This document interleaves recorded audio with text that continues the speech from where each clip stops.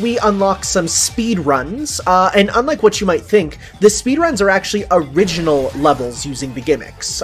So in this case, you get a whole set of brand new worlds with the ball to go on. Of course, they're timed, but otherwise they are new content. It's not just run through the same thing again. Definitely. Also, Tom, turn around. Oh. Ooh. Yeah. So, I don't know whether I've mentioned it yet, but I went 100% on Astro's Playroom. I made sure that I got the platinum. It was the first platinum that I got on the console. Yes, yeah. Quickly followed by Spider-Man Miles Morales. But that particular puzzle piece was one that I needed a guide to find, because I was just like, I don't know where it is. And then I looked it up and it was just like, turn around at the start of the level. I'm just like, you bastards.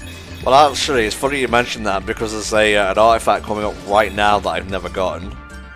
Oh, it's the one on top of the platform, isn't it? It is. Yeah, so this is a bugger. Like, I love this game. This particular thing is the bit that I dislike the most, because it doesn't feel like it works properly. It does, but it's just a nightmare. Okay, I was pressing the wrong button there. Yeah, I'm gonna say something potentially controversial. I actually think this is probably my least favorite world, but you know what? It's the least favorite world in a game that's so really good, and oh no, that was not what we wanted. So close and yet so far. God damn it.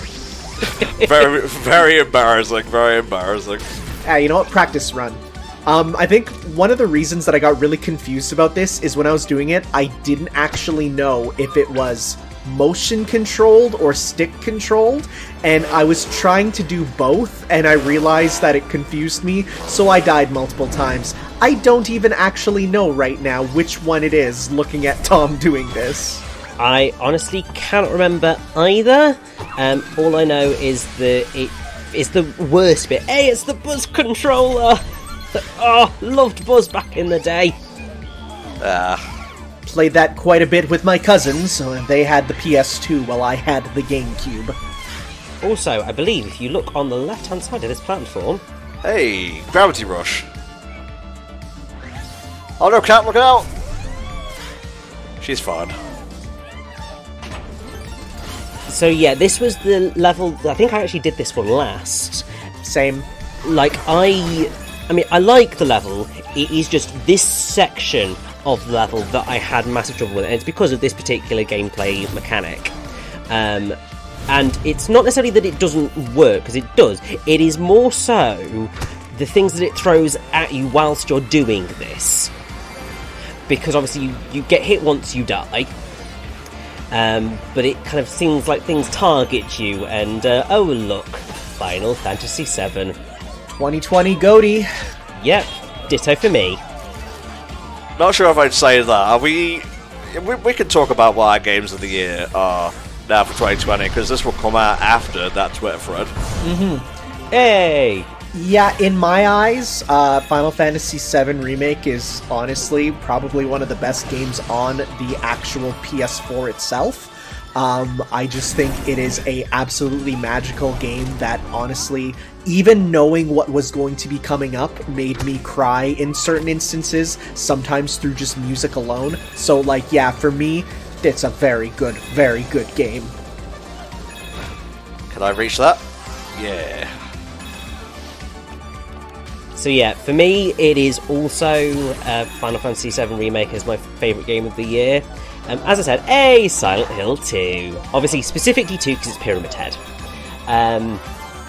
Yeah, so FF7 Remake is also for me. So the thing is, I never played the original Final Fantasy VII, so I don't have any of that nostalgia for the original title. However, obviously, it is such a huge game in gaming pop culture.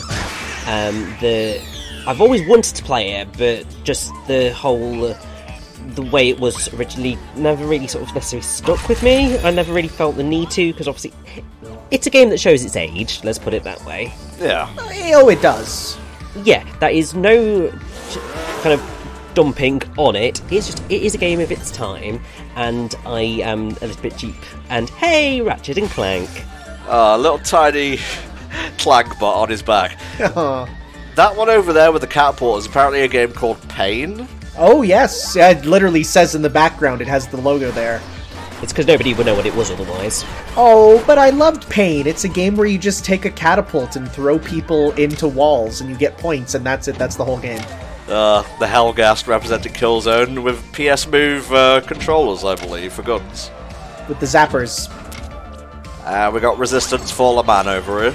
Yeah, that's what that one is. I like how they put them together because honestly I can't tell those two games apart. Well, I mean, they're kind of like dueling FPS entries, if you think about it. Speaking of dueling, the DualShock 2 controller copes well under pressure. That is a reference to the fact that the buttons of the PS2 controller are pressure sensitive, so there would be some games where it differentiates a hard press versus a soft press of the face buttons. One of those games being Metal Gear Solid 2, because I got stuck because I didn't know that if you wanted to fire the fire extinguisher in that game, you didn't have to just press the face button, you had to mash that button as hard as you can to actually fire it. And so I didn't know that the buttons were pressure sensitive. Such is life. We live and we learn. So I suppose, as we just finish off the level, so with Final Fantasy VII Remake, just to finish off the point, because, you know, I can ramble and it happens. So I was really excited to get to experience the game for the first time, and it was as fun for me as a new player as I'm sure it was for veterans of the game, because it allowed surprises no matter whether you'd played the game millions of times before or you'd never played it, and that's just really freaking cool. Oh, speaking of cool, my fingers are literally vibrating because of these jet thrusters. I know. Even though I don't like the platforming parts of this level, this is probably my favorite of the gimmick controls, because it feels just really good. You can either press one of the directions and you'll sort of fly in that direction, of course with tilting involved as well. If you press both of them, you shoot up very fast, but not only is there resistance to when you do it, but it'll actually vibrate and make it feel like you're being thrusted up in a spaceship. It's real good, and honestly, one of the best renditions of, you know, this Moonlander type gameplay I've ever felt. Yeah, I agree wholeheartedly. Hey, it's Vib Ribbon! Classic. Loop-de-loop! Everyone loves Vib Ribbon, except for the people who've never played it, because who played Vib Ribbon? Well, Volt played it for us at the Sony Fun, I believe. I think, honestly, until they re-released it on PS3, I had no idea people actually played Vib Ribbon. Like, I've never heard anyone talk about it. Oh, Tanner. Alright, what mysteries do we have now? It's the multi-tap. Yep, another way to play with two more people, because who would put 4 controller slots on a single console? That's just silly. Well, you know, iterating consoles and whatnot. Well, apart from, you know, the fact that this very generation, Nintendo did just that. Oh, how so? Did what? Sorry? Yeah, I was not paying attention there. What do you mean? They put 4 controller ports on a console with the GameCube. Oh, this generation. Sorry, I thought you were talking about the Switch and whatnot. Yeah, I thought you meant, like, the Switch PS5, and I'm like, wait, what? How? I don't really get it. Are you talking about the fact that the Switch can have, like, 16 controllers at once or something? Well, I mean, there is also that, but no, it was mostly because obviously we are in PS2 era Astro's Playroom, therefore. Time travel. It is interesting that, like, nowadays, there is no limit to how many controllers you can attach, because it's all wireless. Like, you can attach 8 on, like, even back on the PS3, you could attach 8. Oh, good, they're all there. This is a good one. We're good. Spider-Man in the background there. Oh, hey, yeah, I didn't even realize that. Look, there's the spiders, there's the map. There you go. Although technically Spider-Bot, but that's besides the point. You know, that's one way they could get around the obvious. I don't think Marvel would sign off on the copyright. If Marvel were to say, hey, you can't have that, and they're to say, what, is this a guy in a spider web? It doesn't have to be Spider-Man. What are you talking about? There are spiders and there are man, but there is no Spider-Man. Hey. Booyah. Another happy landing. We have a nice little platforming section in, like a space station area, which is, you know what, one thing I'll say, even if, you know, I didn't love the aesthetic of the first part of the world, the space part is real nice. Indeed. Art. That's what this is. Pure art. Is it though? Is it really? Look, I love Hank and I love Connor in Detroit. Become Human, okay? The rest... Oh, that's what that is! Yeah, let me show you. Look, the red one's going crazy. Oh wow, I didn't even notice that because I didn't even like when you said Hank, I'm like, oh, they have the little symbols. Oh, that's so good. Yeah, we're doing good so far. Doing very good so far. The deep data space. All these areas have little sub-areas with names, which are, you know, usually affectionate for the whatever you're based on here. Let me just give you a free bit of advice, guys. Don't move off that platform until it finishes spinning. It will launch you into space. It's Dante. Oh, this is probably one of my favorites here. This is DMC2 Dante in particular, I believe. That it is, because he has the red undercoat.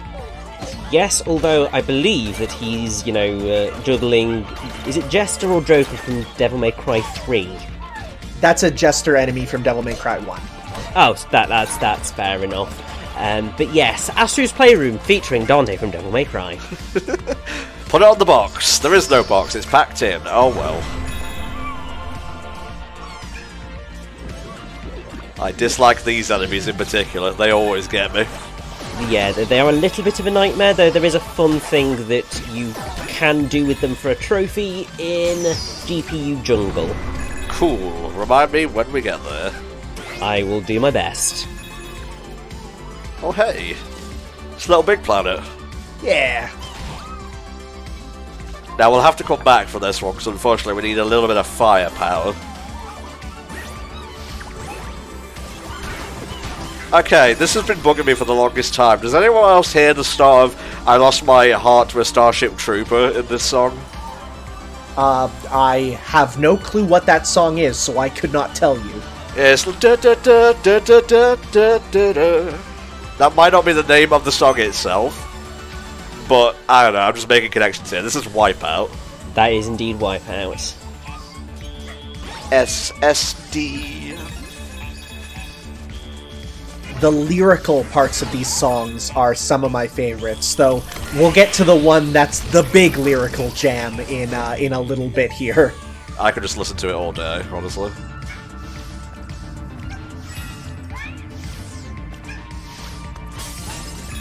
Oh, there seems to be a little bit of a kerfuffle here. Oh, that's a shame. Bye. Oh my god, they're gone. Oh? Oh.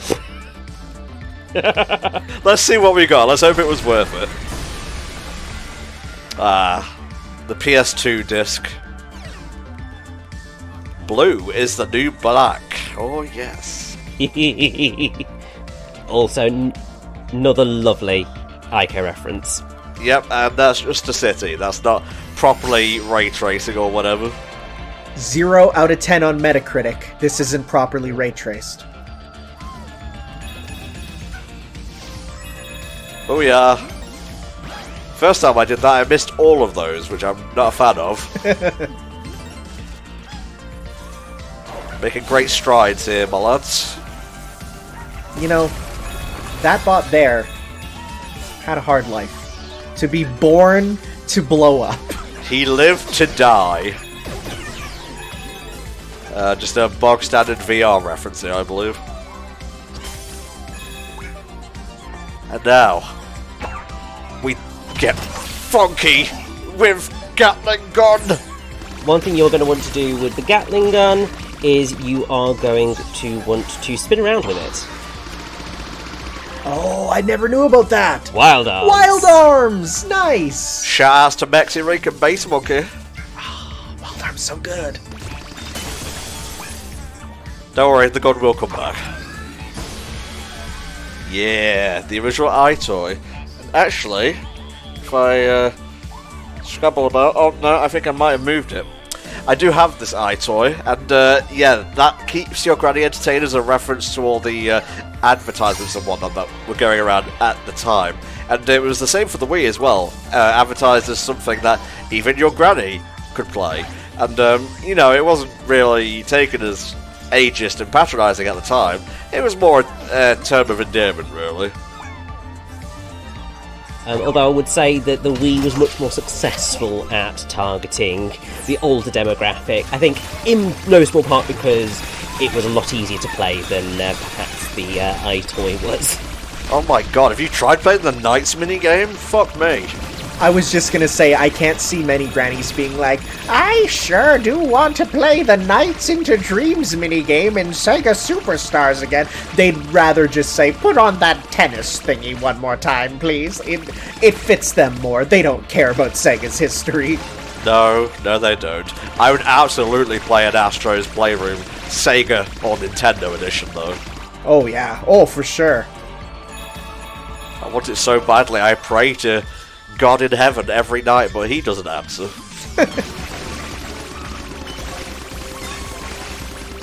Never mind me, I'm just lighting up all these lights. I don't think you get anything for it, like. Buggery hell. Just a nice little Easter egg thingy.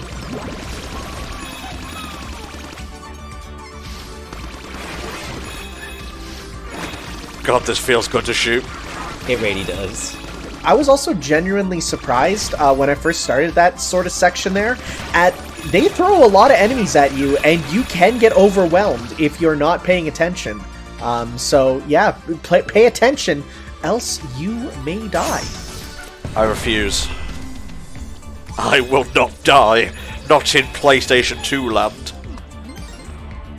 And this one is a game called Resogun, I believe. Yes. I only know that because Gigaboos pointed it out. Yeah, all I can say is thank God for other gamers who know some of these less well-known titles, because there are a few. Honestly, though, there was one time I was watching just someone post their highlights, and they saw a certain 3D fighting game, and they said, "Oh look, it's Street Fighter," and part of me died on the inside. Kind of reminds me of that one reactor who's like, he sees a Sonic character and he's like, oh, it's Tails! It's Knuckles. I'm glad you knew the exact one I was talking about. Yep. Oh, I think about that all the time because of how earnestly he says it's Tails. Okay, I seem to be missing one here. Where could it be? I actually think, if this is the one I'm thinking of, I know there's one weird one at the start of the level, but that might have been the flowers one that you already got. Yeah, so you don't want to obviously activate that just yet, and also you are not going to be able to get back, so I'd say just finish the level and we can come back if you really want it. Ha! Ha! How little you know! Or do that, yeah, that is also an option. Fool that you are, that you trust the chemicals in your brain to tell you they are chemicals.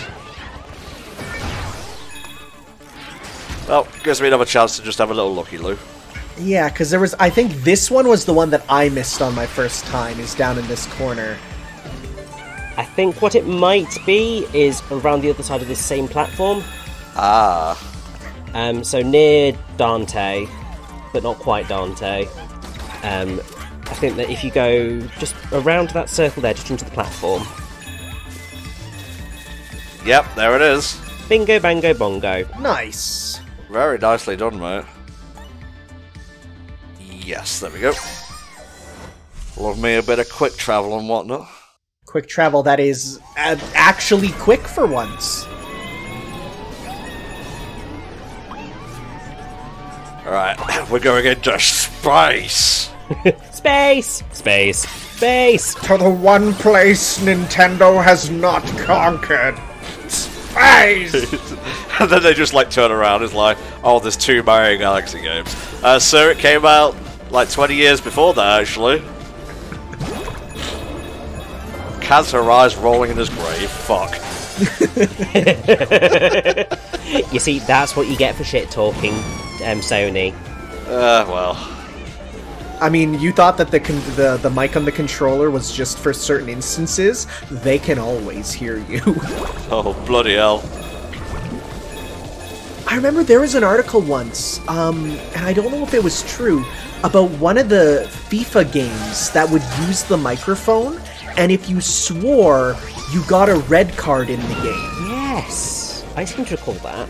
I don't know if that was real, or if that was like some fake, thing where I read, I ate the onion, quote unquote. But, if that's the case, like, that's wild. I'm gonna look that up, because that's scary. Please do. I remember that story as well, so I don't think you're wrong in that it is something that somebody has mentioned, but as you said, whether it is a real feature that existed, or whether it is just one of those, we're going to take the piss out of you ones, hard to tell. Alright, so I've learned that it is not real, and it was in fact...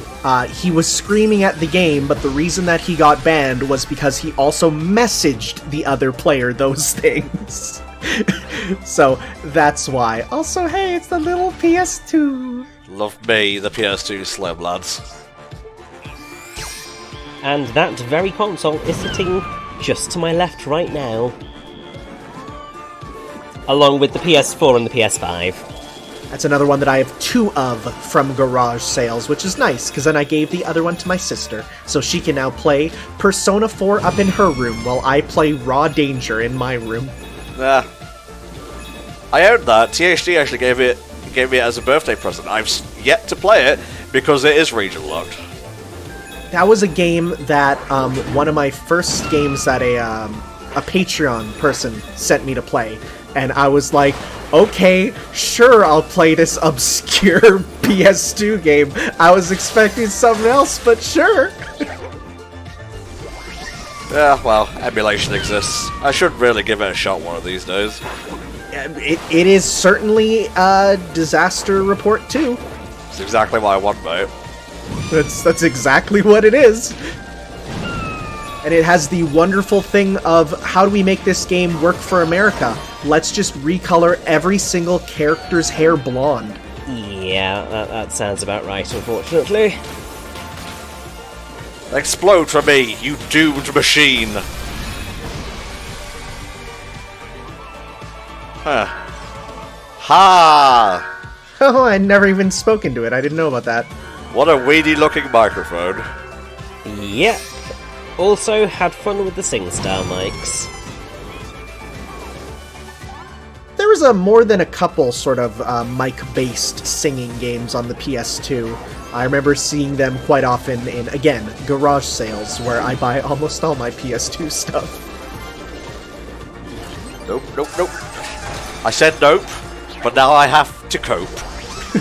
I mean, to be fair, you did very well with the bombs just below you, so it's only fair that you struggle with the bit after it, because that bit just below where you got the puzzle piece and the artifact, I had an absolute nightmare trying to sort of manoeuvre through. I don't know why, I don't know what was happening, but still. Playing this live was not a good idea. You're gonna wait till they turn off and then blast on up as fast as possible. Oh, I didn't even notice they turn off. That's my B. They go off and on. You can just kind of hover below them, and then once they turn, you can shoot on up. There you go. If you press really hard on both of the triggers there, you will go even faster, too. What are they playing in the background? I cannot tell, thanks to Discord's video feed. Very interesting. I want to say it looks vaguely Street Fighter-ish, but God knows. Omega Booster. What is that? I don't know, but we have an actual boss fight. Yeah. One of a couple. Come to daddy. Aha! First time, baby. Bravo. That was not meant to sound sarcastic in the slightest. It's fine, Rich, don't worry. Omega Boost was a PS1 game. that I've never heard of. That's where it comes from. Oh, I love the feel of walking along this thing. Yeah. Bot of war. Boy. Or should I say bot? Hey. Oh. Feeling it now, Mr. Krabs. Another really good startup. And then we get to like PS3 and it's like, that's fine, I guess. PS3, I have a bit of nostalgia for, being my first PlayStation system, but yeah, not as much, definitely. Welcome to the third place. Nice. No, I don't think I owned this one in particular. I owned the Slim, but I remember playing GTA San Andreas a lot on my mate's one. We started with the PS2 Fat, and then got the Slim, because, you know, this is what happens when you've got a family that all wants to play on the PlayStation. It's just the way it goes, mate. It's just the way it goes. Fill 'em up. Whole new era. Woohoo! You know what that makes me want to do? Gotcha. Sorry. Alright, let's open this shit up. Oh. Now, I believe you definitely want to attack the PlayStation 2 if you haven't already. I'm going to, don't you worry. No, get out! There was 4 of them having a wonderful multiplayer-centric time. Oh, it had a dial-up sound. Interesting. I bet you there's so many kids who play this and hear that dial-up sound and go, I don't know what that is, and it's like, oh, you sweet summer child. That's doing the noise. I mean, I think you've got to... Oh, well, there's that. I think you also want to attack the big PS2. Alright. Thankfully they put a ladder here because it's a freaking monolith. That ladder will come in handy. He's just having a fun time. Yes. You see, I'm trying to remember all the trophies to give you some nice, quick and easy trophies, but some of them clearly aren't quite in my memory as I thought they were. But there's definitely one associated with climbing up that PS2. We just need some other artifacts in here before that will work. PSP GPS receiver? Can you imagine just being like lost in the city and you're like, oh, I don't know where I am. Let me whip out my PSP. Alright, no one of those. No one of those. So you might notice there's some cans in there. The can is basically the booby prize when you get it. You get to crush a can, which feels real cool. Makes you feel like a frat boy. But sadly, it is not a prize that actually gives you anything. Yeah. The rubber duckies are the PS3 tech demo, I believe. Mm-hmm. And in fact, as of even recently, when they were testing Demon's Souls, the PS5 remake, one of the developers says to test the game's strain, you know, how much you can have going on, they literally flooded the world with as many rubber duckies as they could fit in there. And they said we scrubbed deeply to make sure there was no rubber duckies left in the game, but everyone's asking now, please release the rubber ducky cut of Demon's Souls.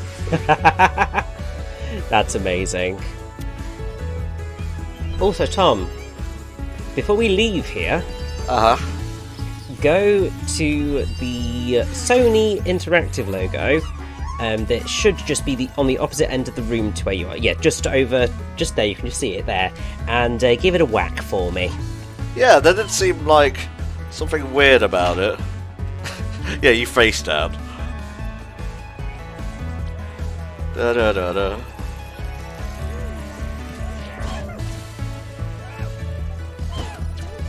Okay, it might not do it yet then.